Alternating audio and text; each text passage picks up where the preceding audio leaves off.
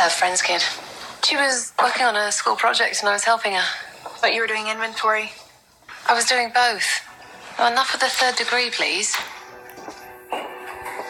Mom, what the hell is going on with you? I came back because you said on the phone that you made all of these big life changes. But now that I'm here, you're all closed off. Honestly, I don't even know why you wanted me to come back. I just need you to be patient. Okay, then help me understand. Why are you working at the bar again?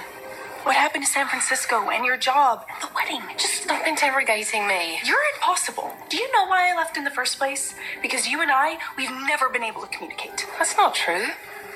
Okay, go ahead. Prove it. This is your big chance. Tell me what's going on with you.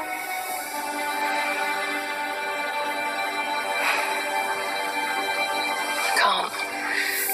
Just not now, but please be patient. You know what? I am done being patient with you. All I've ever done is wait for you to change. You know what? I never should have come back.